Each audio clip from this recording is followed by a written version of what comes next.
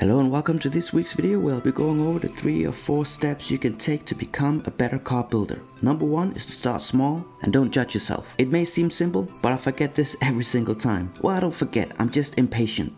So why don't you stand up and turn around 3 times and shout out on top of your lungs, "Ultra Ultra's best fucking channel out there."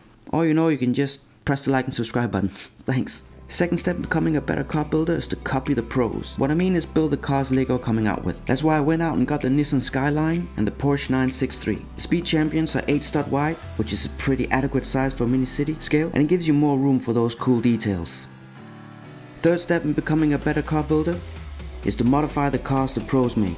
So like here I took the Nissan Skyline and removed the roof, and now I have a convertible. Alright. How about this? How about we take the Aston Martin and I remove the roof and we have a convertible?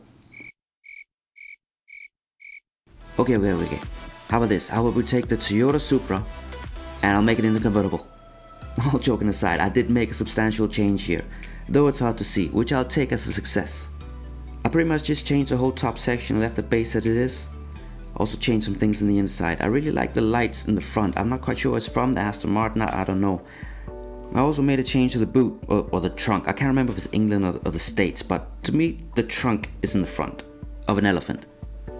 And yeah, you can see it changed the insides. I put in a back seat and I gave the front seats 2 headrests.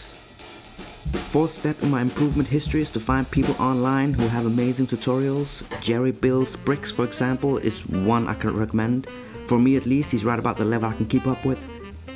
I really like the cartoon theme in this one, and the pop culture reference of the next one. Extra points for anyone who guessed it in the comments. But I need to remember my first advice to start small. So in my first mock, I tried to build the Volvo 740 or 940. This is the car I remember we had growing up. I think I got pretty close on this one. So trying to go up one scale, I tried to build the kit from Knight Rider. And this build, I don't know, I wouldn't give too high of a grade. And I don't think I got away with this build at all. I only tried it because I found these front panels and thought they were a perfect match. For my final piece, I actually wanted to make a hot rod. So as always, I tried to start small, had a bit of a goofy idea here. And then probably just because I built a police car before this, I got this for my final piece, which is a pretty monster hot ride. Overall, that's pretty good. I'll give it a 7 out of 10. Why not? I mean, I said I wouldn't judge myself, but hey, do as I do, not as I say. Or as I say, not as I do. You know what I mean. So don't press subscribe. But yeah, that'll be it for me this time. Hope you enjoyed yourself, learned something, and I keep trying. As always, you have a good day. See you later. Bye. Well, actually, I'll just do one more thing for you dieharders before I go.